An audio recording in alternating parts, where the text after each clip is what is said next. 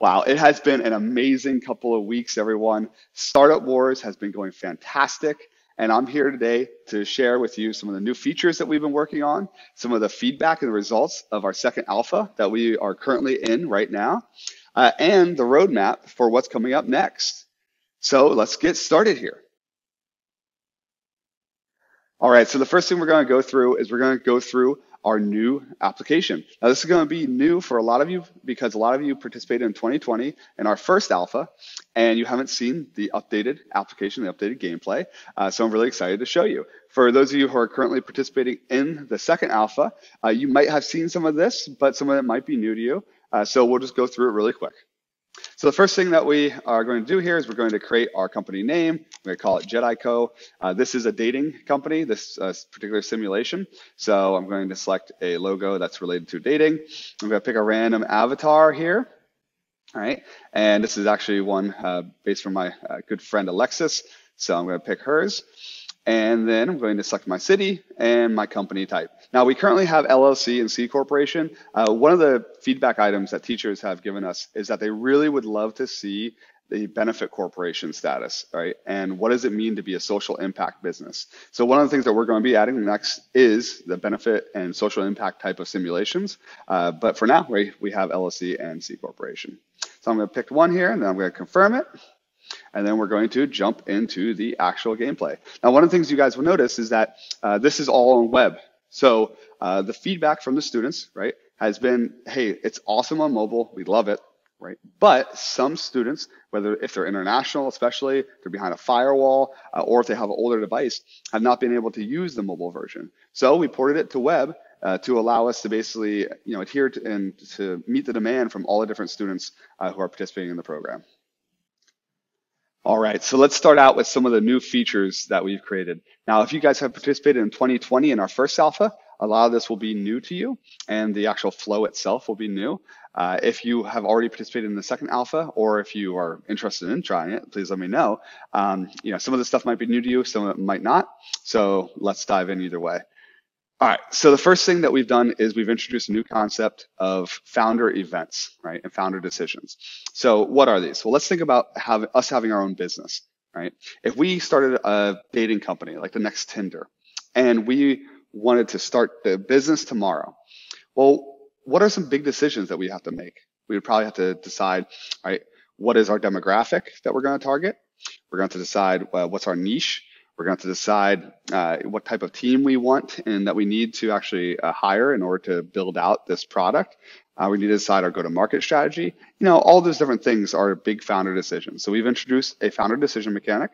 This particular event that came up is to choose your demographic. So the player needs to decide, all right, what type of demographic do they want to target for their business. I'm just going to pick one at random. Each one has different pros and cons. There's no right or wrong answer in Startup Wars, but there are, again, pros and cons to every decision. So founder events have been one new feature that we created. We also expanded the employee I can't speak today. I haven't had my coffee.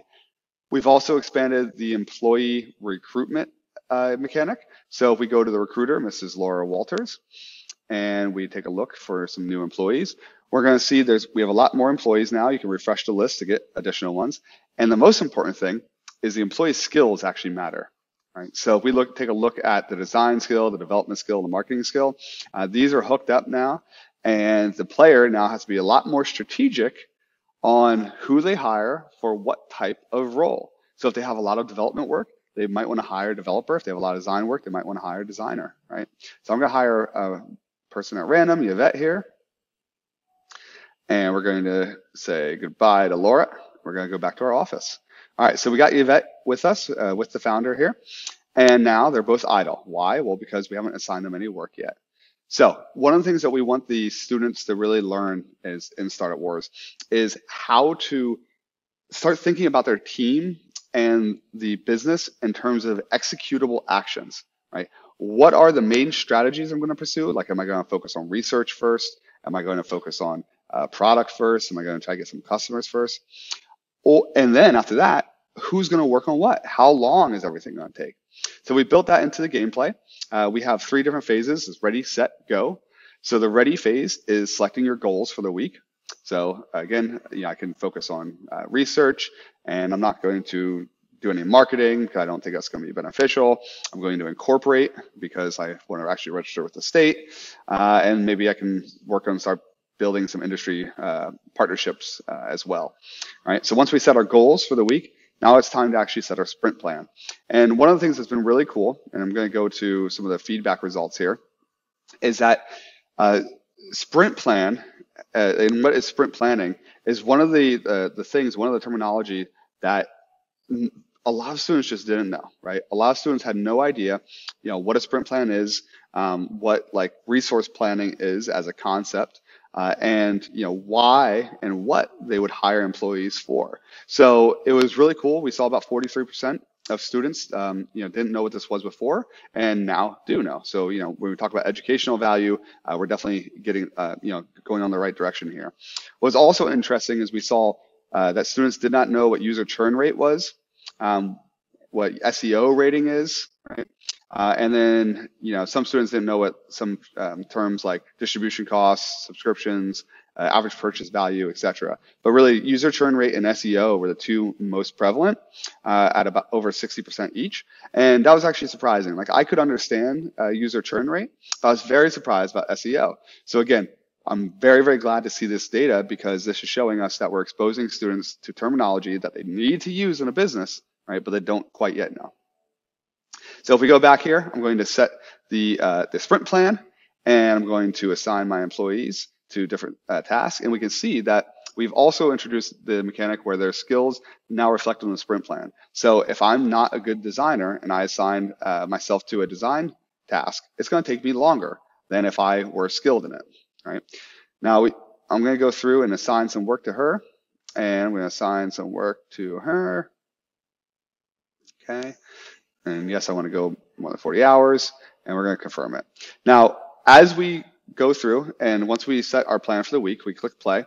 Now, the actual team that we hired, they're going to start to do their work, right? As they're working, some different events will come up. Those are more randomized, based upon certain conditions, so they won't come up in this first week. But we can see that the cash is just burning down here, right? And so one of the things that we've done is we've asked the students, did you get a sense of urgency from the gameplay? And most students said, yes, we did, right? About 52% said it felt super urgent to proceed before my finances ran out. And that was amazing data because that shows us that, hey, we're getting them the real experience. It is not realistic to say, okay, I have an unlimited amount of money and I can just, make poor decisions and there will be no consequences, right? This is what a textbook doesn't give you. So this was a huge, data point for us. And it's, really awesome because I think it shows that we're in the right direction. The other 45% said that they felt somewhat urgent, but only a small fraction, less than 3%, said it didn't feel urgent at all. So really, really great data here. All right. Now let's take a look here. Oops.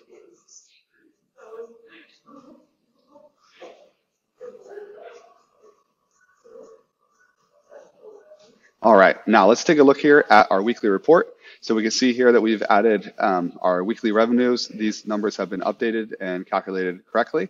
So the user obviously is not going to receive any revenue their first week. Why? Well, because they haven't done anything to actually make money, right? You don't make money in your first week of business. It's an unrealistic expectation, but one that a lot of new students and new entrepreneurs come into, and they do have those unrealistic expectations. So it's great, getting the feedback data from the actual students because we can see what they're learning and what they're not. They're also learning about the weekly expenses, which is awesome. We've updated this, and we've added a more sophisticated updates for the goals section as well, so they can see how far they are in completing certain goals that they've set out to complete. Awesome. So that is our first week, and those are some of the new features that we've created here.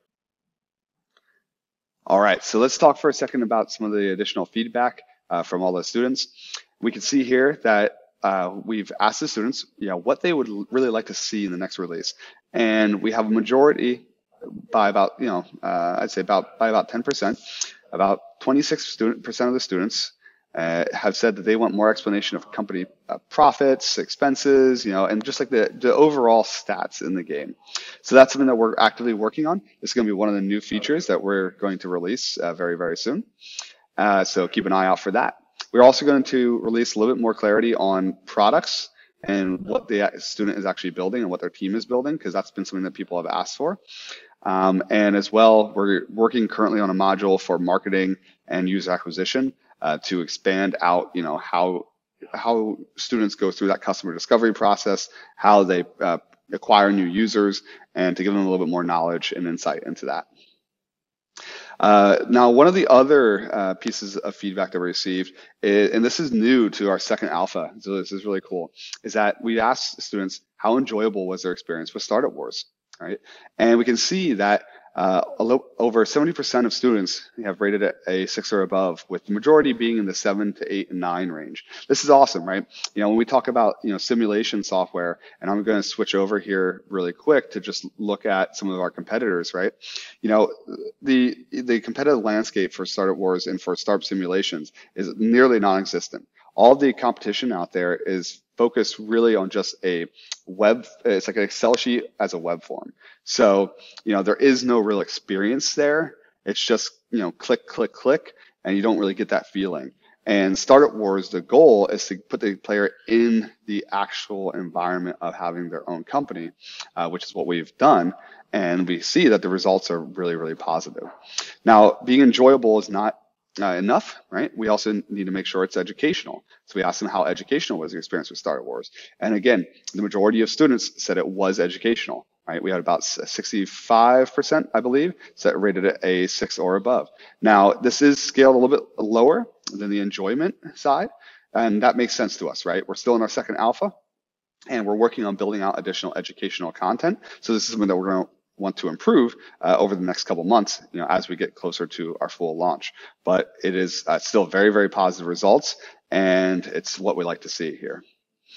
We also, and this is kind of just some comparison data, we also asked students if they've played other business simulation software, how would they rate it compared to other simulations games, and the vast majority of folks rated it higher, or they rated it neutral because they haven't used anything else. Right? So that's really good data too. So that's about all the data that I think we're going to go over in this video. We will release a little bit more data once we finish the second alpha. So we'll go over like some of the rest of these survey results. But until then, let's keep it very brief.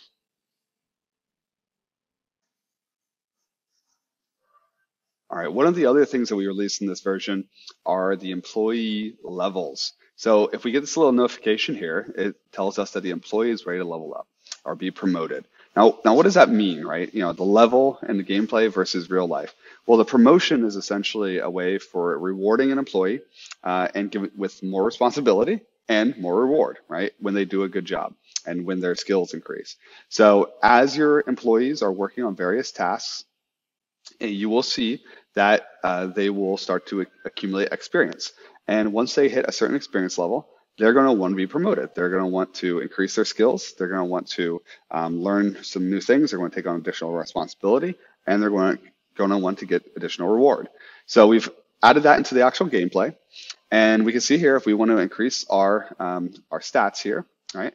If we want to increase our level of our employee, we are going to choose a stat to increase. So that means we can choose how to train an employee and where to increase the actual skill set.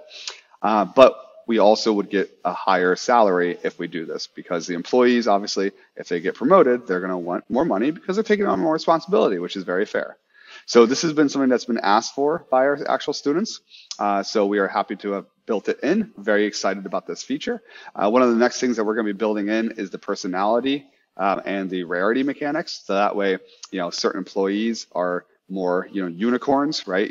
They're diamonds that you can, once you find one, you just definitely don't want to let them go. And the personality is going to affect, the employee events that happen along the way, how likely they are to do different things within the application. Again, all related to real life here. So those are some of the new features. Very, very excited to have so many students have participated. Quick update on how many students have participated. So far, we've had about 828 students participate in this last alpha, which has been fantastic. It's really, really exciting. We had some participation from like Drexel University students, Ohio State, University of South Florida, Florida Gulf Coast, Ursinus and Seton Hill, which is fantastic. Since then, we've actually signed up a couple more universities and a couple more classes as well. So this has been an amazing experience, and we're seeing just a lot of adoption and a lot of really awesome feedback from the students themselves. So that's it, everyone. That is all I have for you. Again, this has been an amazing journey, amazing couple of weeks.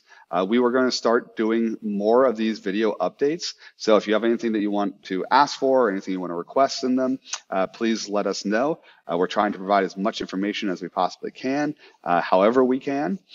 And yeah, we hope to really have you, continue to enjoy your gameplay. If you haven't played yet, again, please reach out because we'd love to get you involved and love to have you, try out the simulation. We rely, just like any startup, right? We rely on the feedback from our customers. So it's a really awesome opportunity to work with you all, and we will see you in a couple of weeks. Talk soon.